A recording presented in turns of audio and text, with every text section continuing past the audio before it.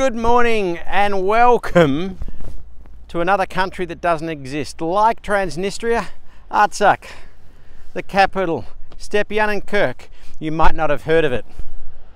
You might have heard of it by its other name, Nagorno-Karabakh though. And Nagorno-Karabakh is one of those countries where we remembered the war and the conflict at the end of the years of the Soviet Union. And here behind me is the monument. They nickname it Grandma and Grandpa.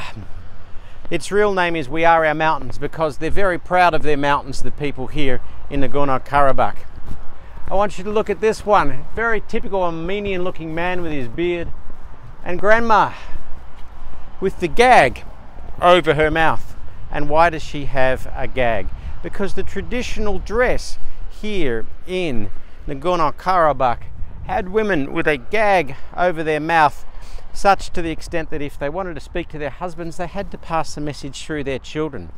Anyway, let's have a look around Nagorno-Karabakh. Here in Artsakh, which is the other name for Nagorno-Karabakh, this is the Gansasa monastery complex, which is one of the most respected in the area.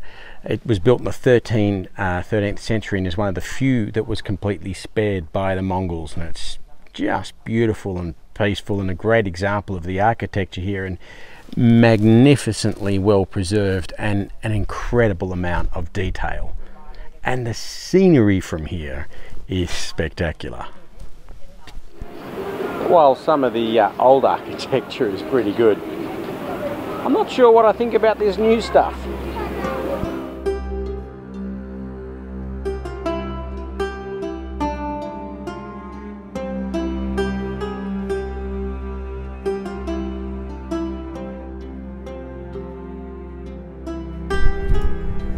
I'm looking out through a small hole from a command bunker across a battlefield, and it reminds me that while we can think of the collapse of the Soviet Union as a good thing, it did lead to some tragedy.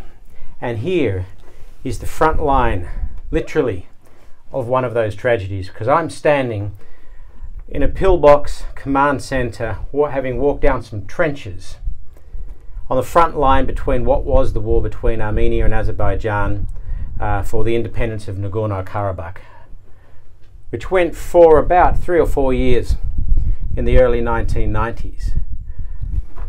Tens of thousands were killed, many were made homeless. And this front line runs through an abandoned, vacant old village where Azeris fled to the other side of the border and Armenians fled to this side of the border. And this field of broken dreams, this Heartbreak Ridge, can remind us some people paid a very, very heavy cost indeed. You know, when you walk through ruined, destroyed houses and you think of the children that laughed and cried and played, and the families that were happy and sad, and the things that went on in places like this. And then the war happened and the bombs fell and the bullets flew and the screams grew louder and people fled for their lives not knowing what to do, and you can't help but reflect and think, why does humanity do this to itself? The war in Nagorno-Karabakh in the early 1990s isn't just because of the fall of the Soviet Union. It can trace its way back through millennia. In the 1st century BC, the Kingdom of Armenia first incorporated Nagorno-Karabakh, the Black Gardens, or the mountainous Black Gardens, which is literally what Nagorno-Karabakh means. And they lived more or less happily side by side, and then as wars ebbed and flowed across the century, as the Persians took on the Turks, as the Turks took on the Christians, as wars went backwards and forwards across the epoch of history, this, like Bosnia, was one of the many battlefields that people ebbed and flowed. In the 1980s, Nagorno-Karabakh had an independent status, independent oblast within the Azerbaijani Socialist Soviet Republic. And they had a vote which was not approved or endorsed, and they wanted to join with Armenia. Moscow disagreed. So when Armenia and Azerbaijan both declared their independence, Nagorno-Karabakh decided it wanted to join with Armenia. The Azeris said no way, and then we had the war starting. I'd like to say that those trenches were the only signs of conflict and war around here, but I stand now in the battlement, the watchtower of Tigranakhurt Castle. This is the slightly reconstructed ruin of an 11th century castle, and you can tell by looking out the battlements over the battlefields of the 1990s that they're also looking over the battlefields of the 1100s.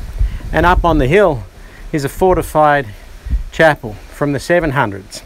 Spectacular from down there, even more spectacular from up here. 7th century fortified church, and wait till you see the view from here. Looking backwards towards Nagorno-Karabakh, it's just spectacular mountains and hills.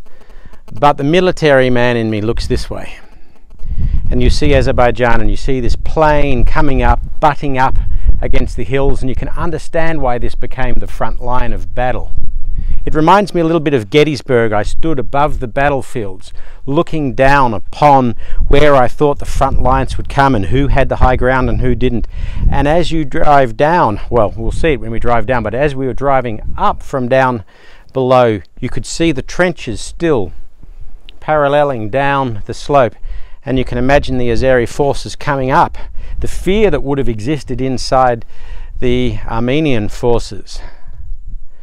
But they would have seen those hills, and the Armenians had the high ground, and you looked down upon them, and you wouldn't want to attack up through here. So this spectacular view, you can understand why it was up here in the 7th century to fortify themselves, but when you look over the plain and think back 25 years ago what it would have been like, wow. The most recent conflict between Azerbaijan and Armenian Nagorno-Karabakh forces was just in April, in Easter. And since then you can see new fortifications being built here just in case. Look, we are in the middle of a ruined city that was founded in the 1st century BC by Tigran the great-grandfather of Tigranakhurt III, who brought Christianity to Armenia. In the middle of this town is a basilica that ran from the 4th century AD to the 10th century before it finally collapsed, and this whole town was overgrown. It tells us a lot. Firstly, people lived here 2,000 years ago and thought it was the center of the world and thought it would live forever, and guess what? They were wrong. And you think through a lot of cities in Central Asia that were grand and great for 1,000 years between the year 500 and 1500, and all through that time they would have thought their cities would last forever, and they didn't. And we sit in our cities today, London and New York and Melbourne, and we think they will last forever. But we're vulnerable too. And the greatest vulnerability that exists to our modern cities and our way of life is conflict. And we have to find a way of avoiding it when we can. Not appeasement, but a sensible way of avoiding unnecessary conflict.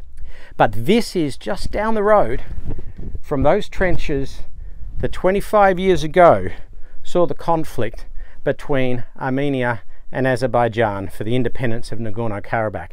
Does that provide any lesson for us? Because not only was this a battlefield 25 years ago and an ancient city 2,000 years ago, but there is also an old fortified castle from the 1100s which has been rebuilt. There is also a fortified chapel from the 700s. The truth is, this territory of land has been fought over for millennia because everyone has invaded here. The Persians invaded here, the Turks invaded here, the Mongols invaded here. And then when someone else wasn't invading and the Soviet Union collapsed, people who lived here turned on themselves anyway. Peace is such a hard thing to sustain. And if we put it in today's context, where so many of the commentators are talking about our war between Islam and the secular West, well, if there's going to be a war between Islam and the secular West, this is going to be the front line. Why? Because that is Azerbaijan, Islamic. That is Armenia, Christian. And these battlefields where there are bones sticking out of this dirt, should tell us something. If we can't find a way to avoid a war, we'll inevitably have another one. And while my view is the us versus them concentric circle should be us all moderates against them all radicals of whatever religion, there are people in our society that say it should be us Western Christians against them Islam. There are those in our society who say we should end multicultural pluralism. And there are those in the Islamic society that say we the West are the great Satan. If we let those radicals push us moderates into a corner, there'll be another war. And it will be a war to end all wars, where this will be just one battlefield again between two great cultures, where only one culture will come out the winner and both will come out the loser. That is what walking down these old battlefields hammers home to me.